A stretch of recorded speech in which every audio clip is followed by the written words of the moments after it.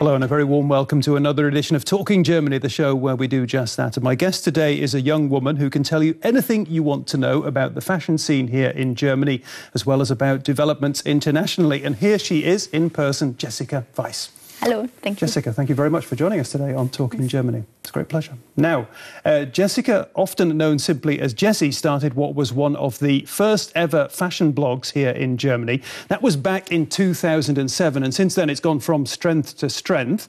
Currently, it gets over 600,000 clicks a month, mainly from young women who want to be right up to the minute on not just fashion, but also lifestyle in general. So I'm sure we can look forward to hearing what the successful, ambitious and very opinionated Jessica has to say about the following topics. Sock it to them. Many Germans are, it seems, hardcore fashion pragmatists. Comfort, convenience and a whiff of tradition are the watchwords. Fighting for internet rights, we find out about a new group, mainly bloggers, who've joined forces to lobby against state interference in the internet. And taking a break, Germans are obsessed with what they call Urlaub, that is taking a vacation. Jessica Weiß talks us through the trends and tells us why she gets so little Urlaub.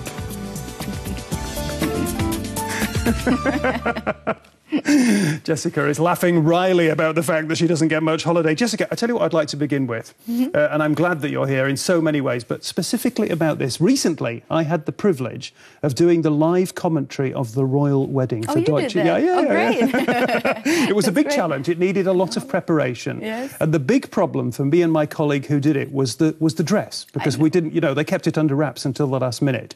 Same with me. Were you watching? Of course, yes. Of course, yes, yeah? I did. What did you think of the dress? I liked it a lot, actually. Of course, it was very conservative for the house of Alexander McQueen, who was more into great fashion and more voluminous. But the dress was beautiful. You can't say anything else than that. So she looked great, and that's what it's all about, right? Simple elegance, yeah. But there was just a little hint of décolleté there. Yeah, but it was really just a hint. Her sister did that pretty good. Yeah. Pippa, yeah? Should we talk? No, we're not going to talk about Pippa, yeah? Let's talk about fashion. You're a fashion blogger. What is fashion? What makes fashion different from just getting up in the morning and throwing on some clothes? I think you have to think a bit about it and be self-conscious and show what you have, more or less. No, because in Germany it's very usual that you just dress what the weather is like, or boots when it's cold. But fashion to me is that you know who you are and that you dress up like that. So it shows your character, more or less. I'm looking at you very closely while you're telling me. What you're wearing today, Jessica, what does it tell us about you? Yeah, my shoes are from Topshop, actually. Okay. From London. And plateau shoes, I like that, because I can't really walk on high heels, so I have to do the plateau thing. And I wear a Scandinavian dress from a Danish designer called Stine Goya. And I like Scandinavian fashion a lot. You've got a weakness for Scandinavian things, haven't you? Yes.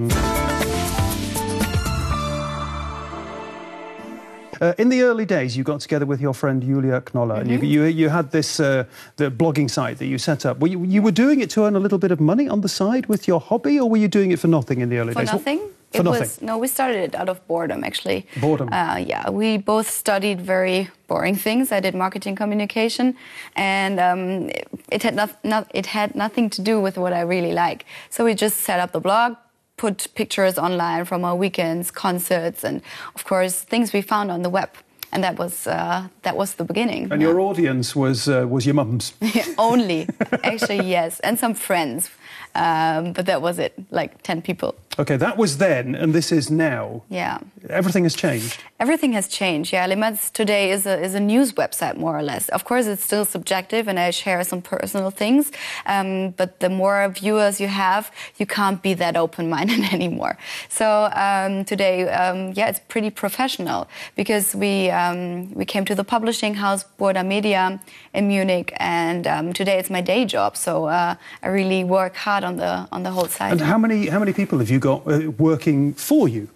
Not that many, actually. Of course. You're not a manager yet. Yeah, I am. You are a bit. I have to be, unfortunately. Okay. But of course, I have 2 assistants who help me through daily business, and of course, a person who helps us with the website. Yeah, but that's it. You've mentioned the backing you get from this publishing house, this very big publishing house, Bode, here in Germany. They've got an annual turnover of something like €1.5 billion. Yeah, They're a really big operation. Yeah. Be more specific, what do they get from you and what do you get from them? In the beginning, for them, it was more like a test. What can we do with a blog? Because it's a very new medium. So to see how important can it be one day.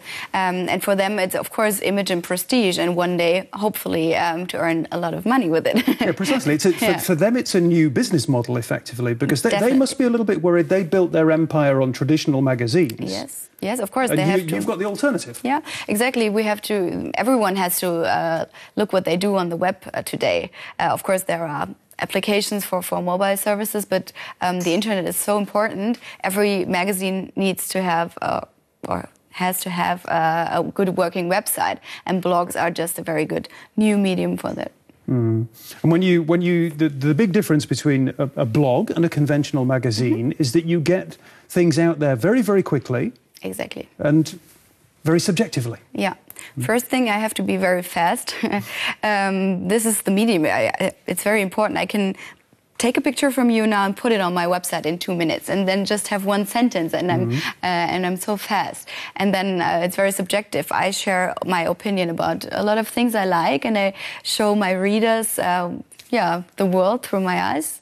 And this is the 2 things that are very important. OK, we're going to talk about that subjectivity in just a minute. Well, we're talking fashion, obviously, and certainly when you walk around the heart of Berlin, you really see a lot of very trendy people. This isn't the heart of Berlin where Jessica lives, by the way, but there could be a case for arguing that they are the exception here in Germany as a whole, rather than the rule.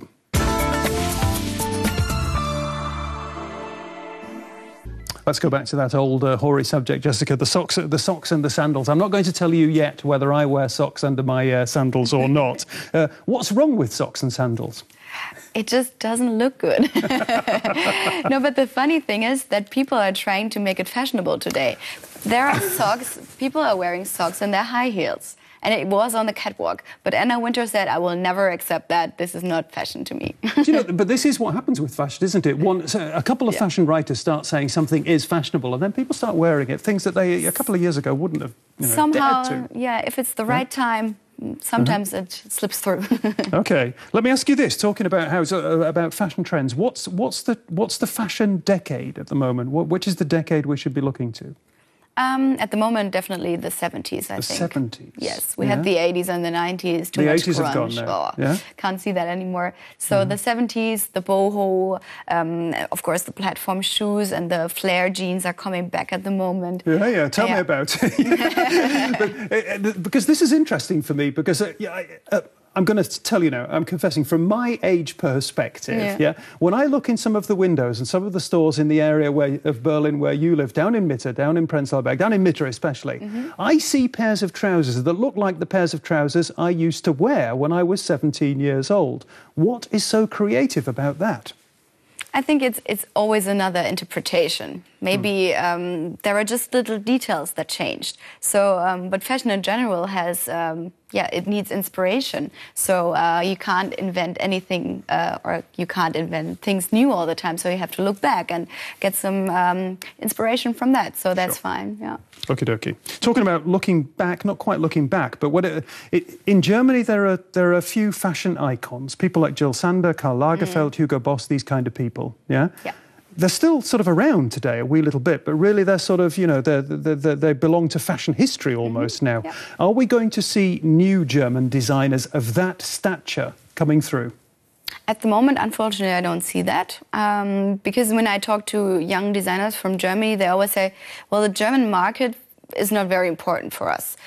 We have to go to Asia and sell stuff there. It's just very difficult for them here.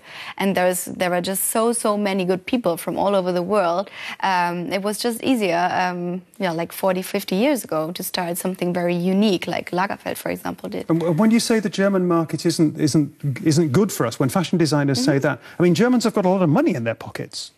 Yeah, but they dress very traditional, and they don't spend that much money on, like, let's say, high-class fashion. Okay. Yeah. And when we talk about Berlin, Berlin projects itself as a city that's got a really buzzy, edgy fashion scene. It projects itself as sort of one of Europe's fashion capitals. Is that a myth or is it true?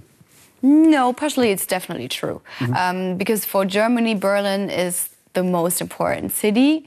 And when I go to other countries, especially New York, when I say I'm from Berlin, I live in Berlin, people are like crazy. They love it. Of course, it has something to do with fashion, but also the lifestyle here, the parties and the club scene. So I think it's a mixture. Now, I mentioned earlier that when Jessica Weiß started out as a fashion blogger, she did so in collaboration with her friend Julia Knoller. They no longer cooperate in quite the same way, but they have put together a book reflecting on all the thrills and spills of fashion blogging. Here it is. It's called Modestrecke, which you could more or less translate into English as fashion feature. The word elite was mentioned. Are you part of an elite, Jessica? I think somehow, yes. But the fashion blogosphere is a very big circle, and it's different to the classic things that we saw here. If there's one thing in the world you really know about, it's fashion first of all, but then it's the blogosphere, yeah? Yes. Do you have a feeling like the people here, the bloggers here mentioned in this report, that there is some sort of, that some sort of pressure could be exercised on you, your freedoms could be restricted? In some ways, yes. So it's very good that they did that, and we need it. We need to talk about special things, but really risky? No, not really. No. Okay. No. Tell me this: the blogosphere is a place where everybody should and can speak up. Yes. Is that good? That's true. It's true, and I think it's good. Otherwise, I wouldn't be here today. But there appears to me to be a slight problem, because then suddenly everybody has got an opinion, suddenly everybody is an expert. Is that good? Of course, it depends. It's not always good, but you need the audience, of course. This is one main, it's the most important thing. Because if you have the audience, you can say, I'm an expert.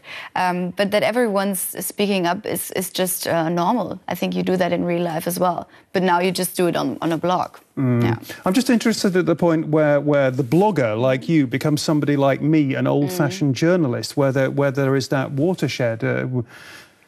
Yeah, especially in fashion, of course, there is the traditional media, and they think, well, they didn't learn it, they didn't learn to write about fashion, and for them, of course, it's really strange that there are people who have no clue about anything. But I had to learn it. So I Yeah, because this is the point. Because you're proud of what you've achieved. I can sense that you're proud of what you've achieved. Yeah. So you are an expert in the old-fashioned sense. Somehow, yes, and I'm still learning. But this is a good thing. That's why I'm so interested in things. Yeah. It's a different and new view. Where was the last place you went on holiday? Thailand. Thailand. Oh, no, it's not true, actually. No, I've been in Austria for a couple of days. Good old Austria. Yes. Yeah. Very nice. OK, that fits in here. With the economy is booming here in Germany again. Since the financial crisis, the economy is rolling along and people are indulging in one of their favourite pastimes and planning their next vacation. Let's see where they're going now. Before, Jessica, the trendy traveller, who's sometimes in Austria, sometimes in Thailand, she apparently gets very little proper holiday. That's what I'm supposed to believe. But she'll be telling us shortly where people ought to be going. Germans love sun, sea and sand. And now that the worst of the financial crisis is over, they can once again go on holiday. Germans are the world champions when it comes to travelling. It's a top priority. We have to recover from the treadmill. It gives you the chance to think about things you don't usually have time for. As a result of the political unrest in Egypt and Tunisia, Spain has benefited from an increase in holiday bookings. Turkey is also welcoming greater numbers of tourists. But many Egyptian hotel owners are hoping tourism will increase in the summer if things settle down. Demand is rising slowly. There are some very attractive offers. Tunisia is lagging behind Egypt a bit, but we think it'll improve in the coming months. You can book a week's holiday there for €299. Although you can't spend a week in London or Rome for that price, trips to cities are becoming more popular. But whether the beach or the city, researchers say going on holiday is what makes most Germans the happiest. We'd rather do without everyday items or postpone buying a car or a sofa than spend the best weeks of the year at home. Many of us work, save our money, and look forward to vacation for almost 50 weeks a year. Last year, Germans spent 60 billion euros on holidays abroad, and the tourist industry hopes 2011 will be another record year. Germans spent a lot of money travelling abroad. Germans are obsessed with holiday, with Urlaub. True or false? True. True. True. Yeah. Always looking forward to the next. Yeah. OK. I promised our audience that you're going to tell us something about... One thing that people like to do, and I must say I like doing this, is these, really short city breaks, going somewhere for 4 days and trying out some place you've never been before or finding out more about, some... And people normally go to Barcelona or Paris or wherever, what are the sort of secret destinations? I like Scandinavia here as well. Scandinavian fashion and Scandinavian cities. Yeah, Copenhagen, Stockholm, great cities. Yeah. Really beautiful. But I've also been to Tel Aviv last year. Good one. So these are also cities I would love to see more. Yes. That's a great tip. Shall I give you my 2 tips for interesting cities that are worth, a couple of days? Yeah. For sure, Antwerp. Yeah, beautiful. Great Lots of city. fashion. Also for fashion, Yeah, exactly. And Bologna. I've been to Bologna as well, for a school exchange. Oh, there you go. Well, you've been around, yeah. And here in Germany, is it just Berlin, or are there other sexy cities out there in Germany? I lived in Cologne before I moved to Berlin. It's also a very nice city, not very beautiful, but great people.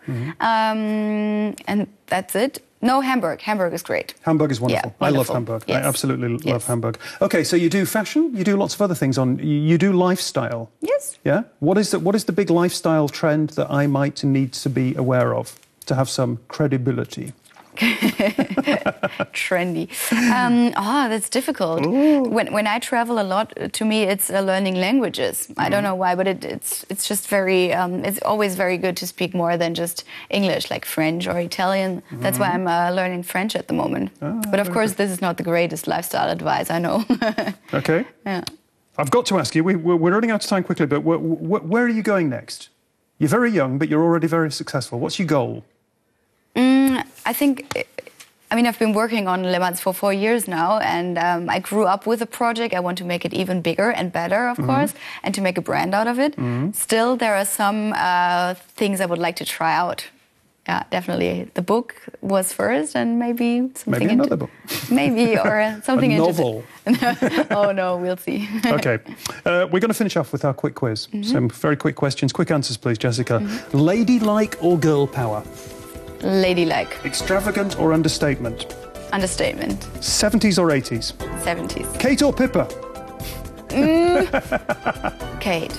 Wedges or high heels? Wedges. Oh, I hate wedges. OK, that's your lot from this week's guest, our very own fashionista, Jessica Weiß. If you've enjoyed her company as much as I have, then do come back next week. Until then, bye-bye and tschüss.